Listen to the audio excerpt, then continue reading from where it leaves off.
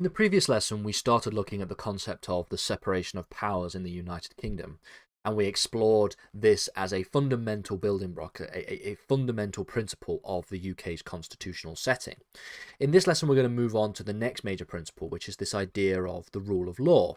And we're going to explore the rule of law in two lessons. We'll talk about the rule of law in its generality in this lesson, and then we will talk about the rule of law more specifically in relation to the works of A.V. Dicey in the next lesson. So we've been examining the various different principles of the UK Constitution. We looked specifically with reference to the doctrine of the separation of powers, the way in which this applies to the UK's constitutional framework. In this lesson, we're going to explore the next of these major principles. This is the idea of the rule of law in more detail. So as we noted in our lessons on the English legal system, the rule of law is a particularly difficult thing to define precisely. For those of you who want to have a basic overview of this, go over to our lessons on the English legal system that we've done already. But it's true, it is difficult to define precisely what the rule of law actually entails. Now, the majority of legal theorists, what they do instead is talk not about trying to define the rule of law by just giving us a simple definition, but instead try to highlight a number of the basic qualities that the rule of law entails. So looking at the different things that the rule of law encompasses, rather than looking at a specific and strict definition of the rule of law. So we'll be focusing the majority of our time looking at some of those basic principles which have been elucidated by constitutional theorists.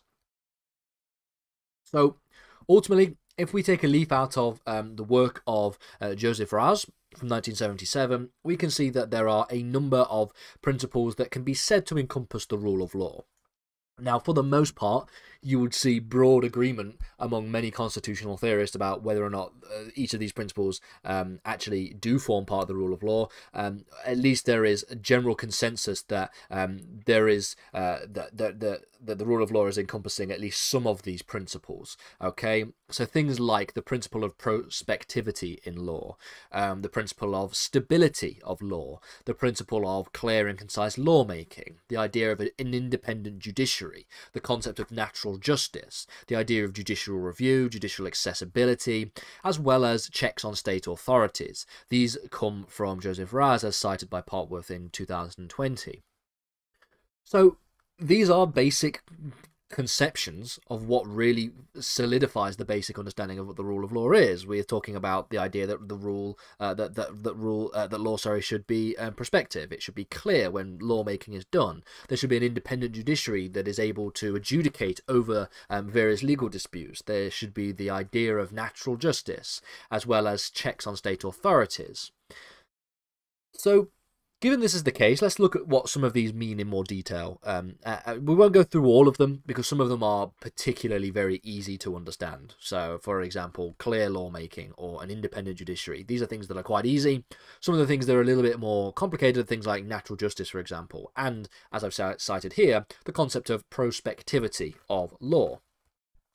The idea that law has to be prospective essentially prohibits the idea that law can be retrospective. That is the idea here. Okay, it could be you could essentially define this principle either in the positive or the negative. You could say law has to be prospective, or that law should not be retrospective. It ought to not be retrospective.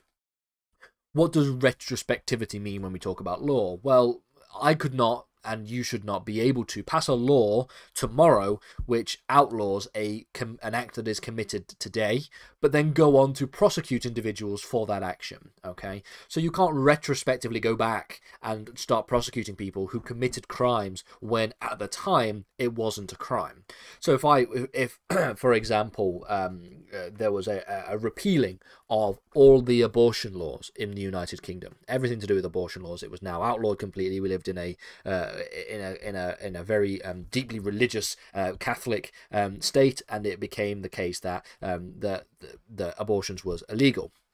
The state should not then be able to go back and find every single person who has aided in giving abortions or who has actually gone and had an abortion and then gone and prosecute all of those people, because at the time they were not crimes. At the time, they were not committing an act that violated the law. It's only now that they are doing so. So the idea that law should not be retrospective is a very basic principle. The common law has consistently made it clear that law is not retrospective.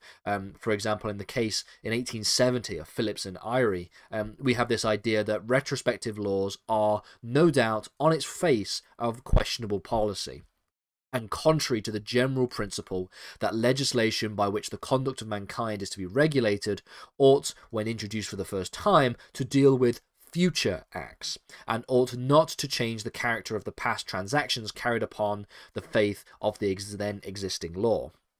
So when a new law is passed, it is going to regulate the future. It does not regulate previous actions that had been committed by individuals. Retrospective law making is also not just only a violation of principles from the common law, it is also a violation of Article 7 of the European Convention on Human Rights, for which the United Kingdom is still a member at the time of recording, and I'm recording this lesson on the 20th of October 2023, and at the moment we are still members of the Council of Europe and the ECHR. So what about the idea of openness in lawmaking? Well, this idea essentially tells us that the law must not be vague, or it must not be inaccessible, or it must not be uncertain when it is being made. The law must be such that people are able to understand and follow the rules which are being put in place. Okay, so there shouldn't be any kind of really difficult to understand, convoluted, inaccessible, and uncertain ways in which the law should operate. It should be very easy.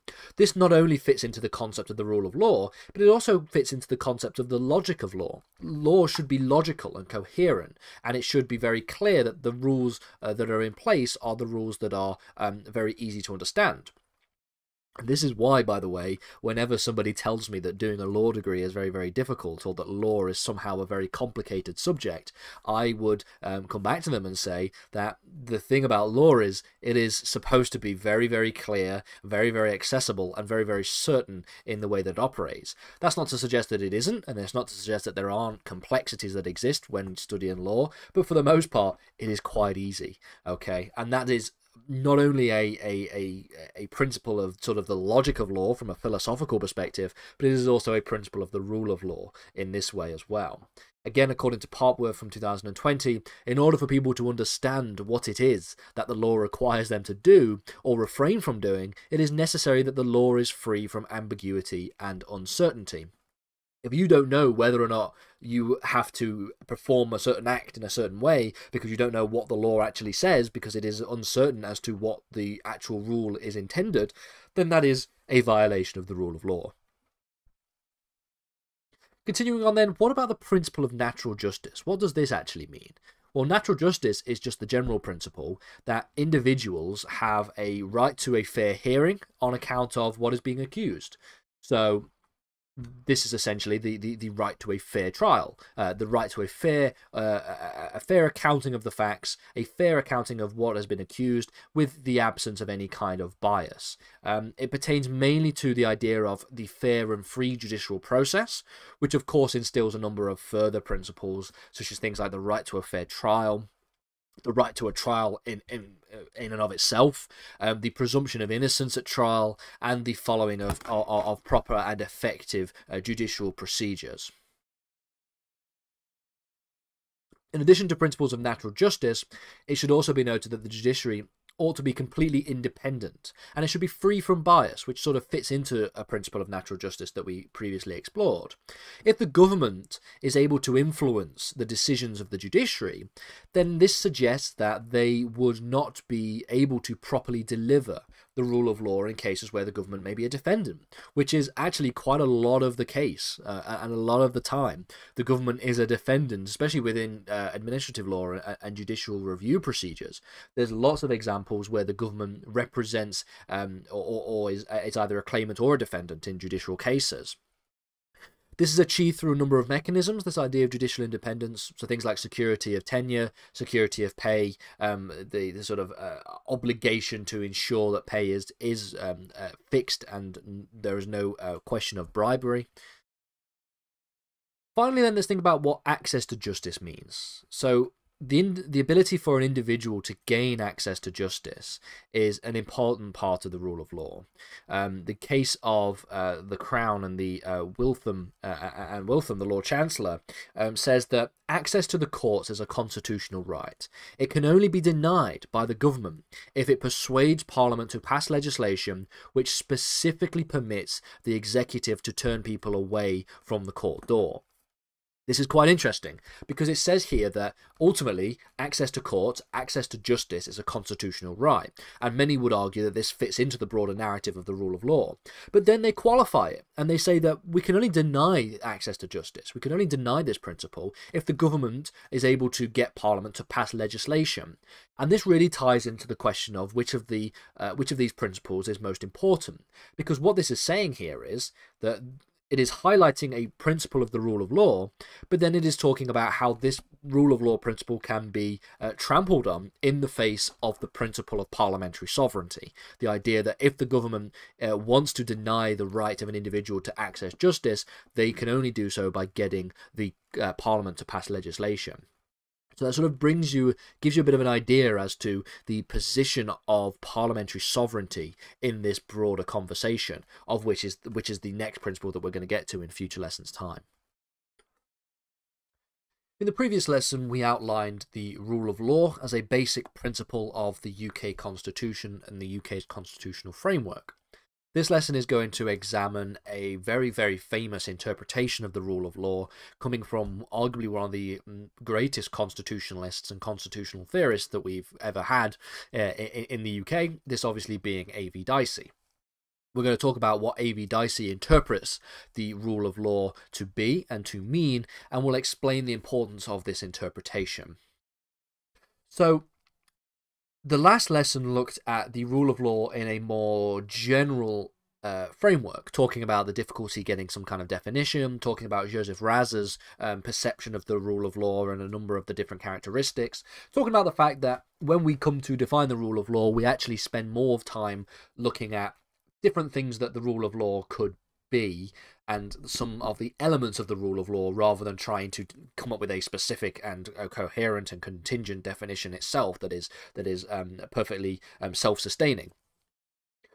Well, in the same way that we looked at Joseph Raz's theories of the rule of law in the previous lesson, this lesson is going to look at A.V. Dicey's theory of the rule of law. It's a little bit more simple. There's a few less characteristics that Dicey associates with the concept of the rule of law, and ultimately, in his part 2 of his introduction to the study of the law of the Constitution from 1885, one of the aforementioned cited works of constitutional theory in the United Kingdom, in fact arguably one of the major sources of the UK's constitution, which we'll get to in the future, what A.V. Dicey does is elucidate what he believes to be just 3 major principles which essentially codify and enshrine the rule of law. And these 3 main principles are as follows. We will get to them in a second, but ultimately he himself understood the rule of law to be one of, if not the most important, and one of the most fundamental principles of the UK Constitution. Now, there's sometimes a bit of back and forth, a bit of debate about what comes before the other, between the rule of law and the principle of parliamentary sovereignty. And there are lots of different arguments for why the rule of law is more important than parliamentary sovereignty. There are lots of arguments why parliamentary sovereignty is more important than the rule of law. But suffices to say that sovereignty of Parliament and the rule of law are the 2 most important principles, arguably, of the UK Constitution. The 3 fundamental principles of the rule of law, then, are elucidated as follows by A.V. Dicey. He argues that, firstly, no one should be punished except for a violation of the law. Part 2 is that nobody is above the law is equal. And then part 3 relates to the supremacy of the ordinary law. Okay, those are the 3 principles. So better than Joseph Raz's 7, 8, 9 or 10 principles that sort of encompass ideas relating to the rule of law, we only have to deal with 3 principles and have to talk about them in a little bit more detail. So principle 1 is that no one should be punished except for a violation of the law. This is the view, essentially, that the law should not be imposing arbitrary restrictions, arbitrary power over the citizenry without the due process of law. It's very, very simple. Arbitrary power is subordinate to the authority of the law. This elucidated some basic principles that we see in not only the Glorious Revolution of 1688, when Parliament invites William of Orange to essentially rule over and reign, replacing James II.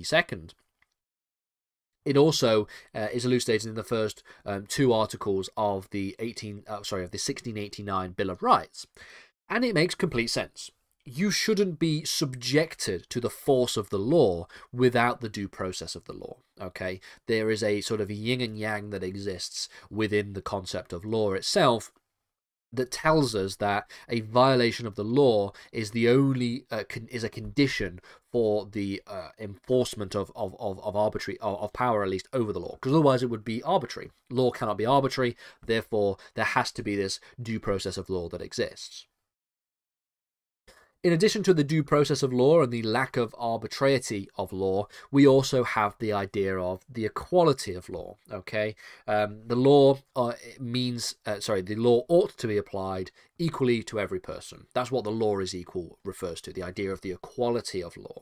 Very, very simple. Okay, not only does this entail that no person is above the law, but it also entails that there is no bias or arbitrary discrimination of individuals who are under the law itself. So not only is there no such thing as a person who exists outside of the law, but also for everybody who exists inside of the law, there is no discrimination on the basis of arbitrary bias. Okay, now there's a little bit of debate about this one, because ultimately and theoretically you could make the argument that the monarch is above the law, because the monarch is the person who to which all of legal authority and sovereignty comes from. They are the sovereign, but the extent to which the monarch can actually break the law is debatable, because even though theoretically the sovereign exists as above the law, you have the fact that the power of the sovereign is where law enforcement comes from. You have things like the Crown Prosecution Service.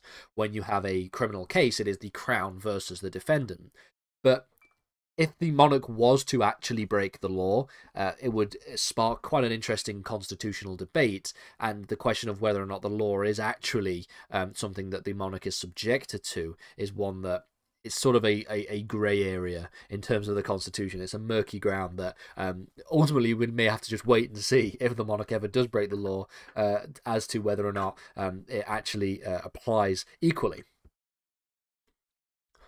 The final principle then is the idea of supremacy of ordinary law. This is the view that the general principles of the Constitution are derived from the ordinary law. At the time, this represented the law of judicial decisions, the judge-made law of the common law, essentially. And essentially, what A.V. Dicey does is note that this is particularly true, regardless of whether or not the particular law is actually good or bad. So the argument here goes that Dicey is rejecting the notion that there exists some higher authority within the UK Constitution. And so he is rejecting the idea that there is some kind of higher entrenched legal system that would exist in, for example, a codified document like the US Constitution.